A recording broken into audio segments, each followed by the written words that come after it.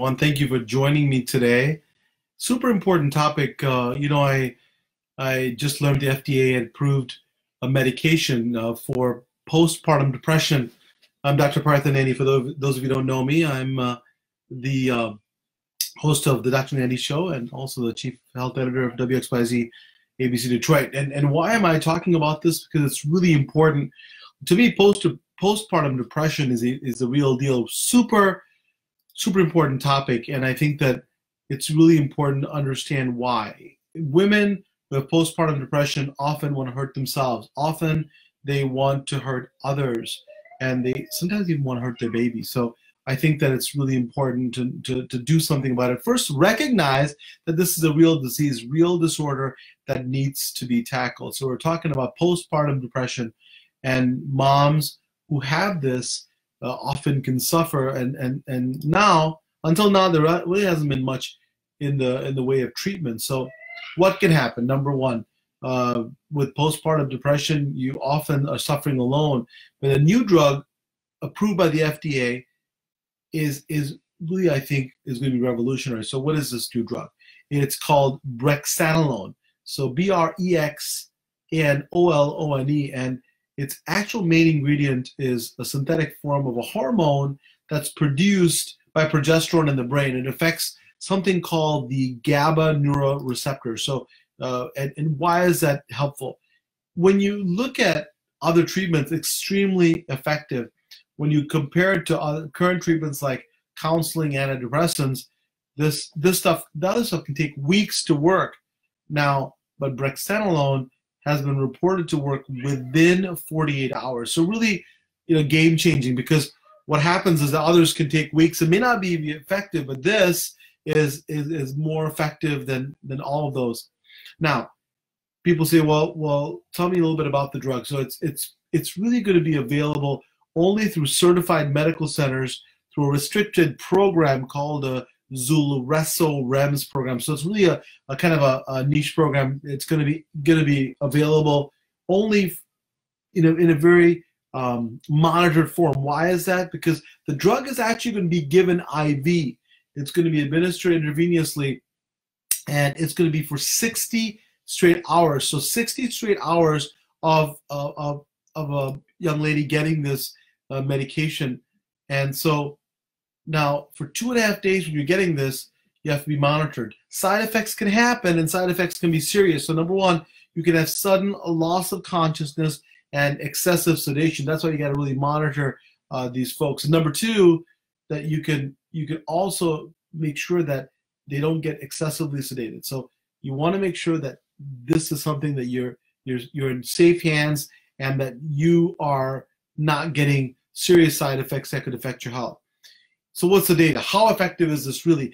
Clinical studies, women who had moderate to severe postpartum depression, roughly 75% who received the Brexanolone were reported to have a 50% improvement. So 3/4 of people at least 50% improvement when compared to women who were given a placebo, which is basically one that doesn't, it's not supposed to do anything. About half were considered to be no longer clinically depressed. So super positive. Now, how do you know? Again, I started off the broadcast saying, how do you know if you do actually have postpartum depression? Now, it feels like the baby blues, but it lasts longer, runs deeper. Symptoms include extreme sadness, anxiety, crying excessively, also hopelessness, worthlessness, empty, you're feeling empty or alone. You have trouble taking care of yourself and the baby. You also can have really thoughts of death or suicide. So serious and really important considerations. And sometimes you want to even hurt the baby. If you feel or experience any of the symptoms, reach out to your OBGYN, family doctor, healthcare professionals, because this is a serious problem. What I love about this is that now we're addressing the situation with an effective medication.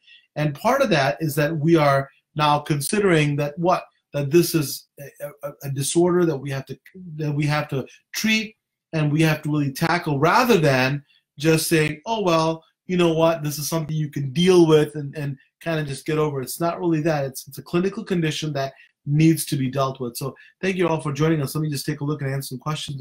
If we have Kathy from Windsor, Ontario, thank you so much. Michelle Wamil, thank you so much. Rhoda Tacone, thank you so much.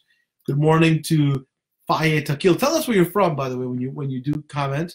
Angela Bush says, help, support, and kindness programs to take off financial stress of families, progesterone supporting foods. There's no need for magic pills. Absolutely, and that's part of it, Angela. But the thing is, for those people who have severe illnesses, right? Severe illnesses, it's an important problem to tackle, and you need to tackle it sometimes very quickly. Question I'm getting also on Instagram Live is that, will this be covered by insurance? And it's a great question, John. I think because it's 20,000, approximately 20,000 or more, it's going to be a big challenge. So I think I really invite insurance companies to really take a look and see how this affects lives, and it can decrease hospitalization and decrease costs as well. It's a great question. Virginia, Bofil Jamias, blessed day indeed. Thank you for joining us. And Marjorie, thank you for joining us. Marjorie Gumano, hello. And Kara Jackson, awesome. Appreciate it. Michael Kincan, long time no here. How you doing, Michael? Great stuff. Thank you for joining us. Again, we're talking about postpartum depression. FDA just approved a drug, serious condition that can affect folks, real disease, real problem. And the newly approved drug is called Brexanolone, only given in a monitored environment, IV drip for 60 hours, 60. So very important to know that. That means 2.5 days. Side effects can be sudden loss of consciousness, excessive sedation. You got to really watch the ladies who are having this. And so you got to really be monitored for safety reasons. Good results. About 75% of folks who had the treatment had a 50% improvement, so that's great. And compared to women who were given placebo, and half of them were no longer considered clinically depressed. So really super important there. And people, how do you know if you have postpartum depression, right? People don't even know. You know when it feels like the baby blues, but really it's much more severe, lasts longer and deeper. If you're having trouble taking care of your baby, having extreme sadness, anxiety, excessive crying, feeling hopeless, worthless, really important to talk to your doctor right away. And if you're having feelings of suicide or death, call 911. So hey, thanks so much everybody for joining me on this live. I really appreciate it. If you have more questions, we will answer them. And of course, remember to make healthy living part of every day. I've got a couple questions here I'll answer before I get going. Evangelist Finch says, my daughter went through something after birth. I took care of baby until she got well. Really important problem. It's much more common than we think. And Audrey Wayne says, how do you know the difference in clinical depression and depression stemming from an illness? Very important. Depression stemming from an illness can be reactive, right? And depression, clinical depression can be deeper, last longer. Feelings of hopelessness. The stuff you normally want to do, you don't enjoy doing anymore. All those are very important questions. Again, remember, if you have more questions, give those questions to us. I'll do my best to answer them. So remember, make healthy living a part of every day. Thank you for joining us today.